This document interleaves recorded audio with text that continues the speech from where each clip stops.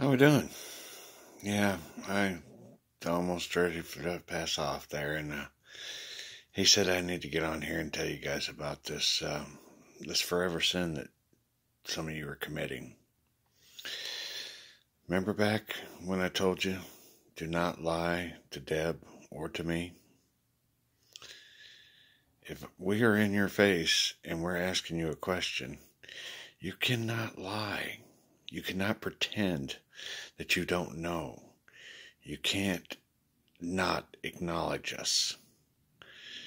And so if you're doing that to Deb, you're making a forever sin.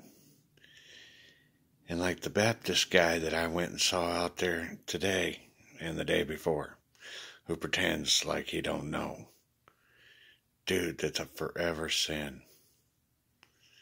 Your receptionist knows. The hospital knows. Many people know. And here I am right in your face telling you I'm the second son of God, and you pretend like you don't know.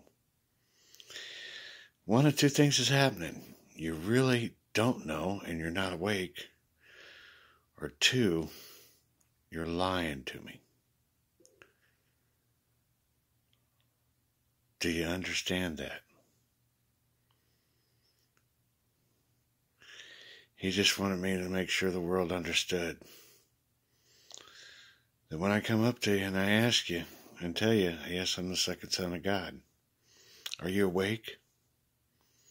You better answer. Because, and Deb too, don't lie to us. As far as that youngster at the Baptist, yeah, you're forgiven for right now. But no more. Anyone. Turns out I'm going to go visit a few people tomorrow. No lies. Anybody.